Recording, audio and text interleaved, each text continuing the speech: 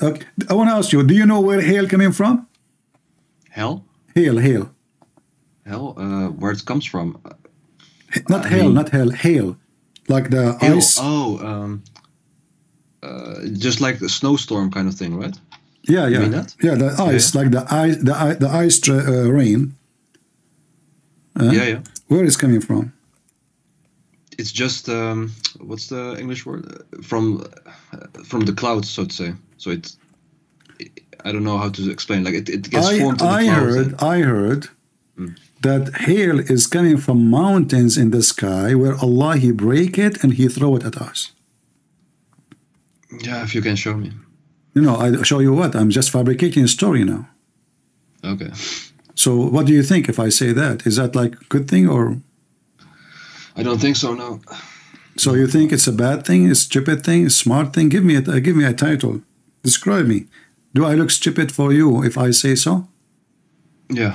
Okay, thank you. I appreciate your honesty. I hope now you will not change your mind after 2 seconds. This is what the Quran says. Allah, look at what the Muslim they do to fix it. They say He sent He sent from the sky hail like mountains. When in the Quran it says من السماء من جبال فيها. He sent down from the sky from mountains in it. From where? From mountains. So the God of Muhammad, he think that there's a flying mountains like the movie Avatar, and he break ice and he send it on us.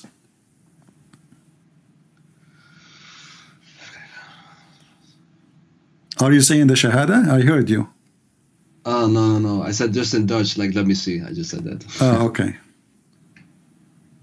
No, not the Shahada, not. But can you show me the English part? Yeah, I'm sorry though. This is a false translation, by the way. I can show you the interpretation if you want. Yeah, please. Okay.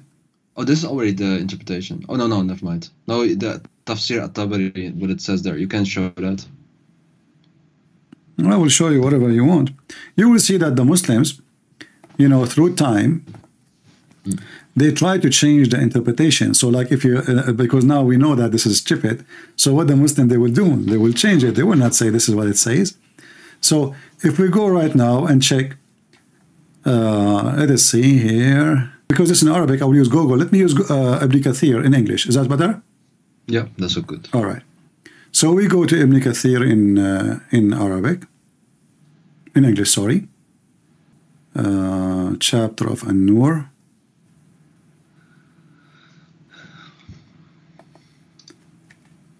I hope people are watching, they are learning, you know, and they are taking notes. I advise people who they are watching later, you can download the video because, you know, it's full of reference. All right, verse number 43, 44, all right. So read with me what Ibn Kathir is saying.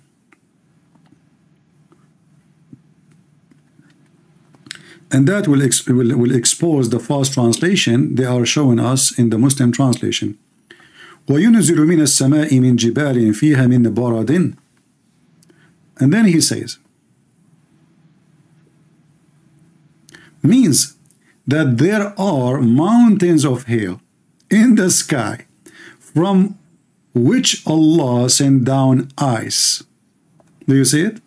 Send down ice? Yeah. And then he say, look what Ibn Kathir is saying, because some they try to fix it. He said, as for those who say mountain here used as a metaphor of a cloud, they think that the second min is also to describe place which is the ice coming, and thus so he's refuting them, you know. But the Arabic is so clear. Allah sent mountains. Allah sent from mountains from heaven. We can go to different interpretation. Chapter 24. Yeah, but it wouldn't make like the thing if you take it literal. My friend, there's no other. The Quran. I mean, you know, I find it very funny. It says talking about something physical. It's not about spiritual, like somebody touch your heart. It's talking about rain and ice. And so what metaphor? Okay, what is the metaphorical of ice coming from mountains? Go ahead, give me. I have no idea, man. Okay, so this is, got me. Okay, so he sent down from the heaven mountain where is hail. Do you see it? Yeah, let me see.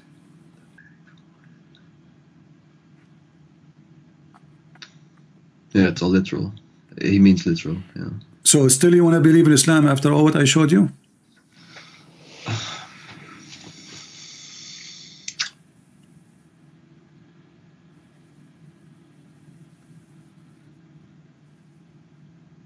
If you say that still you want to believe in Islam after all what I showed you, I will ask Allah to send a mountain of hail in the top of your head. So what do you think?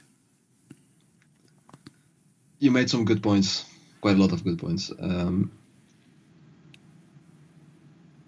Yeah, it's hard for me to just denounce it right away. It's hard, man. It's hard. It's hard or it's easy. If it's wrong, it's wrong. Hard. Who care about how hard it is? I mean, hard is hard. Yeah. So, but is it better to leave such a stupid thing, or so? Is it easier to stay in following a stupid religion and stupid prophet? Is that easier? That will make you. But actually, that will make even more horrible, because you know now that this is a stupid religion, and now you are saying to me it's hard to be smart. I choose to stay stupid. Which one is more hard? To stay stupid, following a stupid man, claiming to be stupid is a smart prophet, or to be a smart man, not following a stupid man? Okay, let me just say something else. The thing is that I do know that God exists. I've thought about it quite a lot, read a lot of different things. I know that for sure. It's also why I read the Bible a little bit, just as a starter. But it's I don't have a good alternative completely defined for myself. My friend, there's nothing. We are not talking about alternative now. We are talking about, are we going to follow something we are convinced it is wrong and false? No. Alternative is something different. Alternative. Okay, I will find something different. But we will not just find something just to find something. If it's true, we will find something truthful. But we will not stay with something false just because I need to find alternative. So, do you denounce Muhammad to be a prophet of Allah? Yeah, but that's the thing. I can't just say it because I don't want to be a complete atheist. I don't think that's a good Who said you are going to be complete atheist? As if you believe in God, you're an atheist.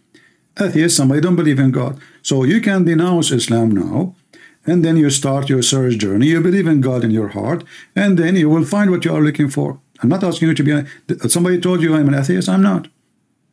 No, I know. Okay, so I did not ask you to become an atheist. I said to you, do you denounce Muhammad as a prophet?